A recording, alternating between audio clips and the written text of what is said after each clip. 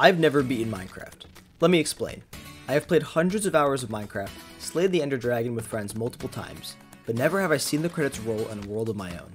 I decided that I would beat the game for the first time, but doing so normally would be too easy. I needed to make it a challenge. What is a way to beat Minecraft that would display the game knowledge I had gained over the years, still be possible, yet provide an engaging challenge for my viewers and I to enjoy? I had settled on beating the game without being able to left click. This means that I would unbind my left mouse button from any in-game actions and I can't mine, destroy, hit, or attack anything. The only thing I could use it for was navigating menus and crafting, since I could do that with my right click anyway. I streamed this challenge over on my Twitch channel, so if you like challenges like this and enjoy the video, feel free to check it out and drop a follow.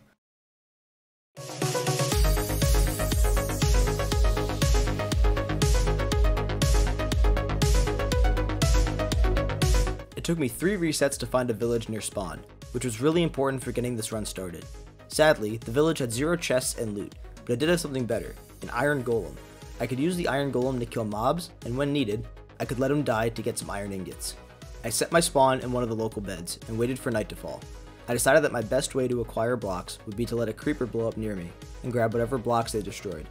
Using this method, I was able to gather some dirt and wood so I could make a crafting table and chest in my little hut. I used the golem to kill some mobs so I could gather arrows and make a bow, which as you may know, is fired using my right click. I decided that after a while, it was time for the golem to die, as I needed his iron. He met his tragic end after valiantly defending the village, whose residents were slowly being massacred by the hordes of mobs I was luring in. Using the iron, I can craft the MVP of this run, the bucket. The bucket will be the single most important item in this run and must be protected at all costs. I decided to build a small farm for wheat, which was difficult because in this challenge, any misplaced block cannot be broken unless I have a way to blow it up. After finishing the farm, I planted my crops while making an infinite water source right next to my house. While the wheat was growing, I searched for our next hill to climb, entering the nether. Since I wasn't going to be able to mine obsidian to build a portal, I had to create it myself. I needed to find a lava pool.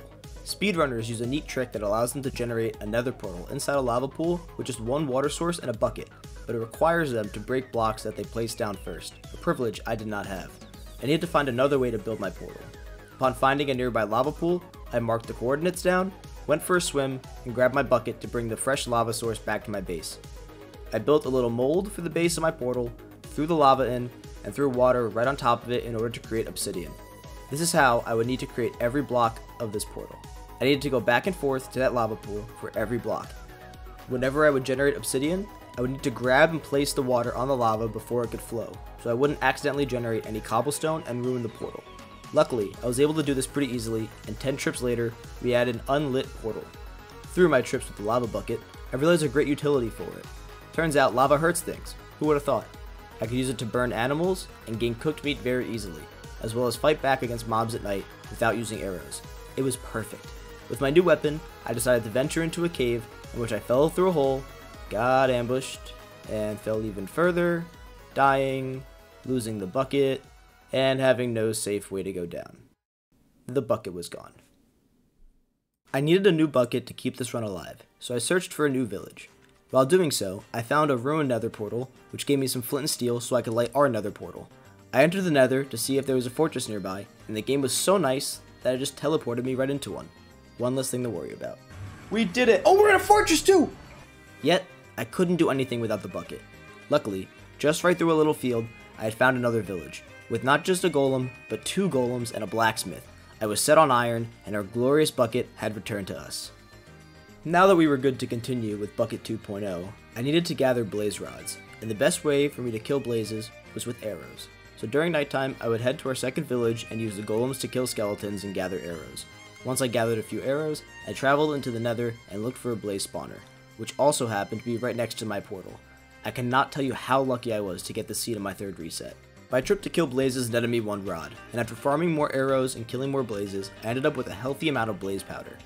In order to locate the stronghold, I needed Eyes of Ender, and in order to craft Eyes of Ender, I need blaze powder, which I now had, as well as ender pearls. There were only 2 ways to gather ender pearls in this game. I could kill endermen for a 50% chance of them dropping one, or barter with piglins. I figured I would try bartering with piglins first, but I needed gold, and in case you forgot, I couldn't mine anything. I tried using beds in the nether to blow up veins of gold nuggets, but it proved to be more trouble than it was worth, so I decided I needed to kill endermen. But how? Endermen are immune to all projectile damage, and teleport whenever they're hit. If they were to charge at me, I had no melee options to defend myself. I needed to find another way. What I decided to do was use boats. If I could trap an Enderman in a boat, I would safely be able to kill it, but not directly. I needed to wait for it to rain, because Endermen take damage in water. They will never spawn in the rain, but if they are trapped in the boat while it's raining, they will slowly die and hopefully drop me a pearl. After trapping and killing one Enderman, he gave me one pearl. I was able to use the Ender Pearl to craft one Eye of Ender. Using my one eye, I traveled a little over 1,000 blocks from my base and was able to find out the general area of the nearest stronghold before I lost my eye. With the location of the end portal in our possession, I realized I needed a way to get down there. I couldn't dig down, so the only way would be for me to blow up a tunnel heading down to the stronghold, which would mean I needed TNT, and lots of it. I was able to get the sand I needed via a few creeper explosions, but I needed gunpowder. This meant I would need to kill a lot of creepers. At night, I would use my lava bucket to trap creepers, then remove it and let it die to fire damage, hopefully yielding me some gunpowder. During this time, I would be looking for Endermen to trap in boats so I could gather more Ender Pearls. For the sake of time, and keeping my stream from being a waiting simulator, I allowed myself to use 2 cheats. I was allowed to set the time to night so I could farm creepers and Endermen, and I was allowed to change the weather to rain, or else I may be spending multiple streams just to gather a few pearls. Even still, I would spend an entire stream just farming gunpowder and Ender Pearls, only coming up with about 20 blocks of TNT, as well as 7 Eyes of Ender. With all of my other supplies in hand, I decided to see how close to the stronghold I could get. I set out to around where the stronghold was, set up a mini base, and set up a little tower to drop TNT from safely. A small forest fire later, and I ran out of TNT, but got nowhere close to as deep as I thought I would get. I decided to spend another few hours killing hundreds of creepers, and finally gathered a stack of TNT, and a few more Eyes of Ender to make sure that I would have enough eyes to activate the portal, no matter what. With what I hoped was the last of my preparation, I continued dropping TNT down my hole, and I was starting to run low with no stronghold in sight. But then, I came upon a little amethyst cave. When I ventured down, it brought me straight to a door into the stronghold. Oh, we found it! We got it! We had found it. I carefully looked for the portal room, and once I did, blew up the silverfish spawner with my extra TNT, and killed the stragglers with my extra arrows. I set up another tiny base in the portal room, set my spawn, placed the eyes, and plunged into the end. I only took a few blocks at a time to build a bridge from spawn over to the main island, and then it was time. Speedrunners use a strat that allows them to kill the Ender Dragon with beds during a perch, and it requires 2 obsidian, which is exactly what I have from the ruined portal that we found earlier in the run. I crafted as many beds as I could using wool from a small sheep farm we built, and went straight for it. But what most people don't understand from the speedrunning strat is how precise you need to be with your beds. You need to blow them up at the perfect time so you can kill the dragon before it flies off and regenerates its health. I had never attempted this before, and was definitely struggling. Beds were a limited resource here, and if I were to run out, I would need to go all the way back to our village, farm wood and wool, just to try again.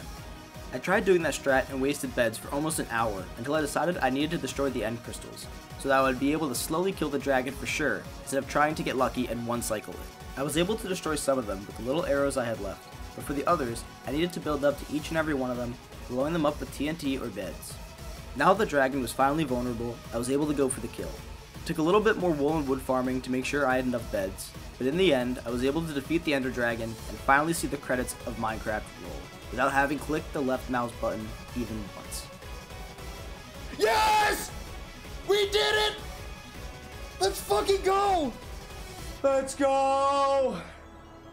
I try to keep these videos short and easy to watch in one sitting, so if you like this type of content and want to see more, subscribe to the channel and turn notifications on, or check out my Twitch stream, which is where I stream this. Hope everyone has a good day, and thank you for watching.